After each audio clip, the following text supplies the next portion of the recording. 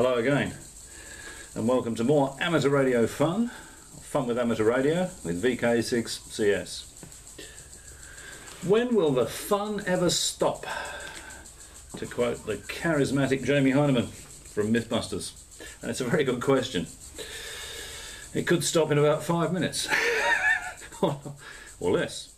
Okay, well, question I've heard on the air and seen on the internet is coaxial switches. Can you switch 2 or 3 radios to one antenna? Normally people would switch 2 or 3 antennas to one radio.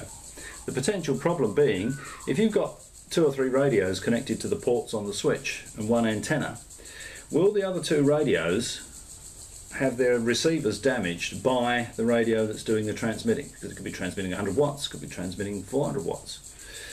So I thought, first of all, it's an interesting question. Why would you actually want 2 or 3 radios connected to one antenna? Because presumably the 2 or 3 radios are going to be doing the same job. But then it occurred to me that there are people that would like to do comparisons. You know, they might have 2 radios side by side and want to compare them on transmit as well as receive. So obviously you could use an ordinary coaxial switch to connect 2 or 3 radios together if you're only doing a receive test. You're not putting any energy, transmit energy through it. And then I thought, well, you know, how would you get enough isolation across the ports to actually run transmit power through it? And I looked at some of the specifications for some of these switches. Some are 50 dB port isolation, some are 60. I think I saw one which was 70, which is sort of getting a little bit better, but that's really not enough isolation to run 2 or 3 radios into one antenna through a switch. It's not, I wouldn't chance that. So what I thought I'd do is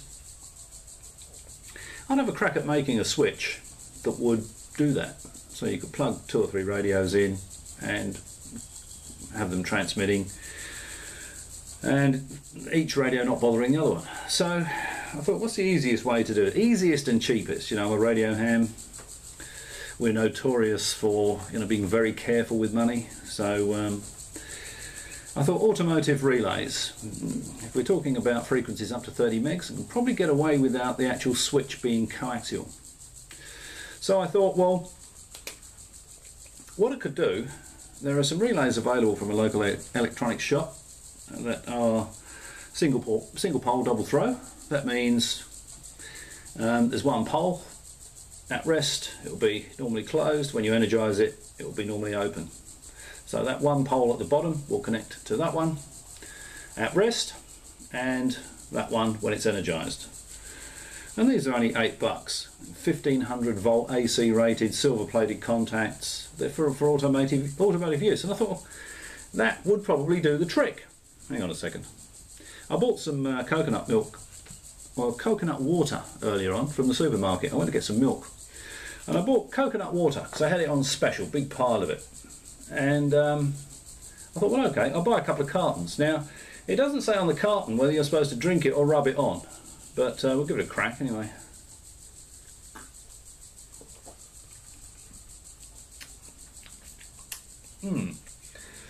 Maybe you are supposed to rub it on. That doesn't taste particularly coconutty, to be perfectly honest, but what the hey, I can't be bothered to go and make a cup of tea. So, if I collapse, call an ambulance, send it to VK6CS and tell them what the problem is. I have consumed coconut water.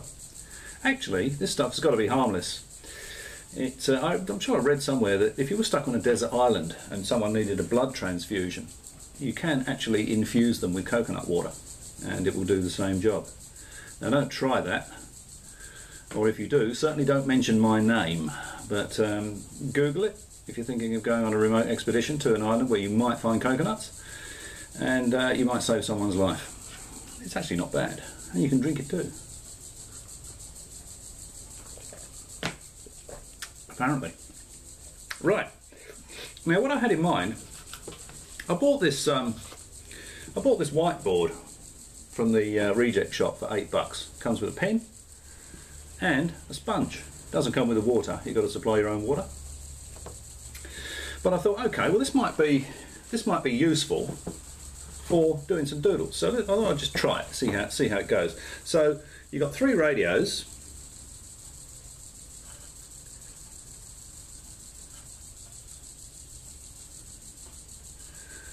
R1, R2, R3, and we're going to connect those to the common points on our relays. The normally closed points will go to ground,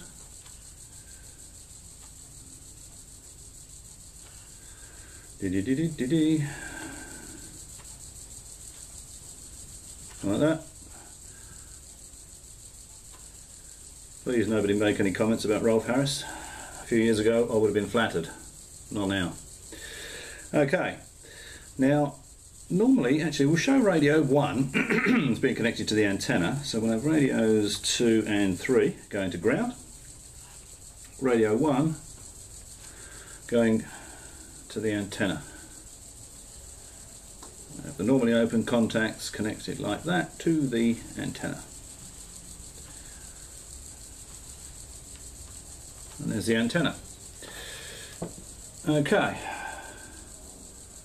so as you can see by that, oh, I have to stand up of course, I've forgotten about that part. So you've got radio 1, radio 2, radio 3. Now these are the automotive relays, and we wire the radios to the common. The output of the radios will go to the common. So these will be these are BSO239 sockets, of course, on the actual panel of the thing will be wired to the commons. The antenna will be paralleled across the normally open contacts on the relays, and the normally closed relay contacts will go to ground. So there may very well be 100 watts of energy here, but this is going to ground inside the relay. Now as long as these are a reasonable distance apart, the isolation should be quite good. And I thought, well, I might wire the relays across the tops. I won't use, they're supposed to have crimp lugs on them, but I think I'll solder to them. And I'll solder to them with RG58 simply because it's flexible, it's easy to use in a little enclosure. So I'm going to use coaxial cable to connect the sockets to the connections on the relays, and from the sockets to the from the antenna socket to the relays on the normally opens. Now this will be pretty cheap to build, and if it doesn't work in the fashion, if it doesn't work like this, then you can always put the radio there and use it as an antenna switch. So I thought, well, let's have a crack at it, because it might actually be good enough to do the job. And I've looked on YouTube and I've looked on the internet, and I haven't seen anyone doing anything like this, and it's a pretty simple thing to do, and yet the question is still asked. So I thought, well, let's give it a crack. And how would you actually switch these? Well, simple enough. You just get a little rotary switch.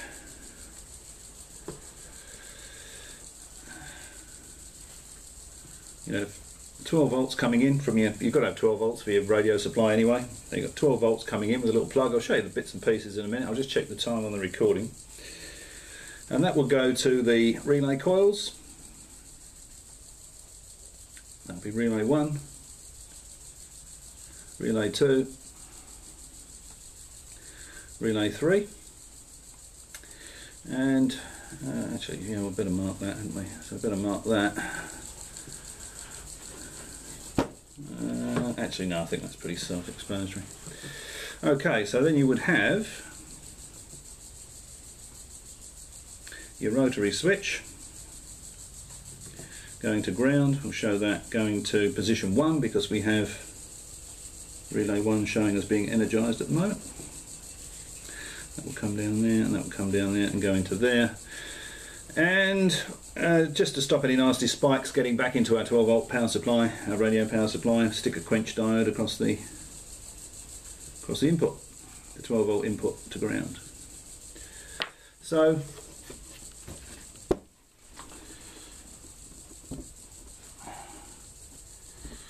you can see there, you can just use a very small little rotary switch capable of switching the 12 volts through the relay coils. You don't need a big heavy switch because it's not switching any RF. It's going to energize whichever relay is appropriate. Whichever relay is not energized will be at rest. So the antenna contact is not going to be connected to anything. The radio is actually going to be connected, the antenna input to the radio is going to be connected to ground. We don't need to put a diode across each coil because what we're protecting here is our 12 volt supply that runs your radio. So we just stick one diode across the 12 volt input and that will stop any spikes getting back into your power supply. So that's it. Should be a fairly simple thing to build. Now, hang on, let's get the just check the time. What did I do with the top of the pen? It's already floating around in with coconut juice. That's a bit annoying. I'll have to find that, otherwise the pen will dry up. Ouch. That was the scope I just banged my knee on. If you were wondering what that wasn't a sound effect. How are we doing? 10 minutes. Okay, so we've got 10 minutes left. Alright, so let's just put that out of the way. And look at the bag of bits. Oh, wait a minute, there it is. That's why I can't find it. What am I always saying about this big amateur radio? Right. Now, we have here a bag of bits that I bought, and I've got my battery down there as well. I'm tripping over the battery and banging my knee on the scope, but never mind. If you were interested in watching professional slick presentations, you would have turned off long before now, so I've got nothing to worry about on that score. Okay, there's the enclosure. Oh, I also bought some. This is for the portable radio project. Some 50 amp connectors. So there's going to be one on the battery, one on the charger, and one on the radio. That's for something else, but I picked them up while I was there. Now, I only bought one of these relays, which was a mistake. I'm going to have to go back and get the others. So I thought I'd measure the cross contact isolation with one relay, and then I thought, well, I really want to do that so that under the conditions that the relay is going to be operating in, so I'm going to need at least two, and they're going to have to be wired up coaxially. I'll just try adjusting the camera angle because you don't really need to see me. I don't know if you can, but you don't really need to see me. You need to see the bits. So I'll just adjust that camera angle.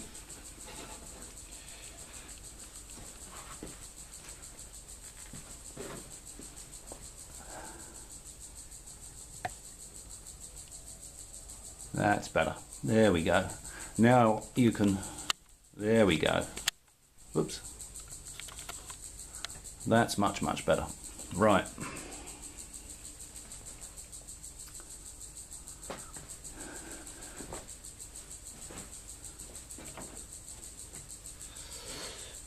Actually, maybe a little bit more throw on that because you might just need to, there we go, that's better.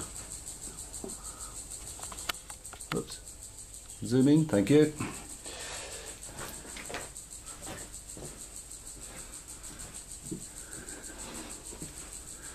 Now, as you can see, that's a fairly small rotary switch. I'm going to put 4 relays in it. 4 of these relays. These are the automotive relays. Don't know if you could read that. That's the part number from the electronic shop up the road. And I'm sure if you Google that, it will just come up with the store.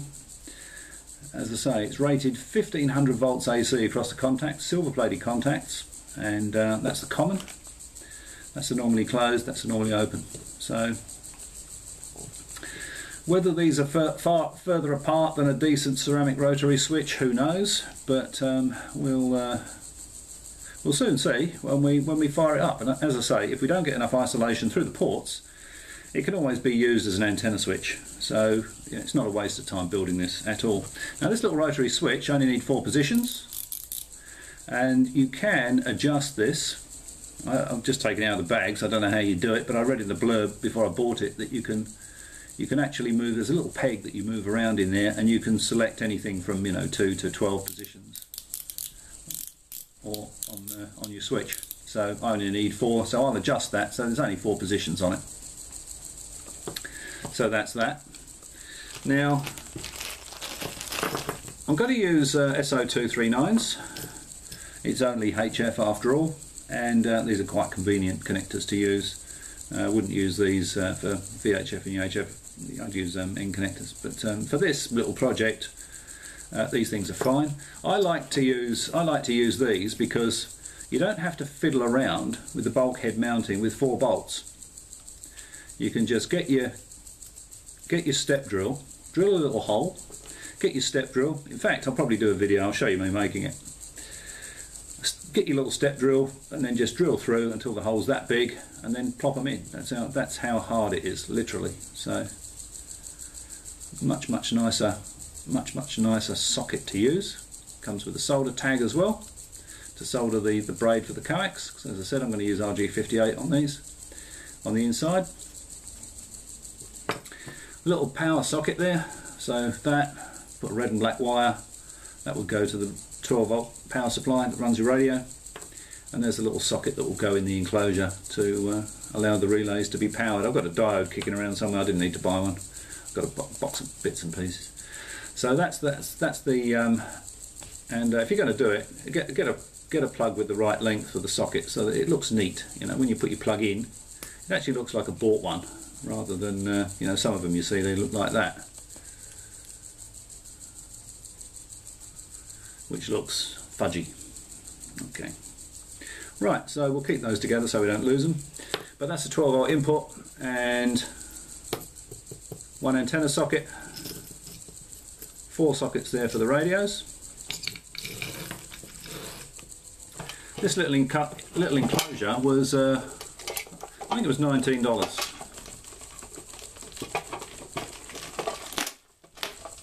Haven't seen it yet. There wasn't one on a shelf I could actually look at. There was only this one in a box, which was all wrapped up, but I think it's going to be suitable. It's got some vents in the side, not that I'm expecting it to get hot. That's going to be the front, so there'll be a rotary knob on the front, and the back panel. Yeah, little bag with some rubber feet in there and some screws to put them on with. The holes are there, it's even pre-drilled. So put the rubber feet on. Very nice little enclosure for the project. Very happy with that. Now it's going to go like that. So have we got enough room? Have we got enough room for our sockets? 1, 2. Oh yeah, plenty of room. 3, 4. I'm going to have one on its own over there for the radio, like that. We'll keep it up in the corner out of the way, just in case I want to add any more sockets. So go and put it there. Can't do anything more with it. Put it there, so that if we want to use the box for anything else, we can. Or change the functionality of the box, or add another radio, or whatever we want to do. We can put another relay in there. I'll do the same thing with the relays. I'll bunch the relays up so that so the relays will go in there sort of like that. I'll put 4 of them fairly close together and allow enough room for more to be added if required. So just position them logically. Teaching my granddad to suck eggs, but it's just people are new to the hobby. And it just might be something fun to make. Well, thank you very much for watching. This is part 1. Part 2 will actually be making it. Hope you found it interesting.